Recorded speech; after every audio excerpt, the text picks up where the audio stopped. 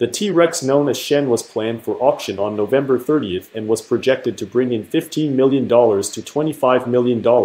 But after inquiries from the Black Hills Institute of Geological Research fossil firm to Christie's concerning similarities between Shen's bones and those of another well-known T-Rex skeleton auctioned by the auction house in 2020, the item was removed. Shen's owner may have obtained castings of bones from Stan, another T-Rex skeleton, to fill in the gaps in Shen's skeleton. There are currently plans for Shen to be lent to a museum to be put on public display instead.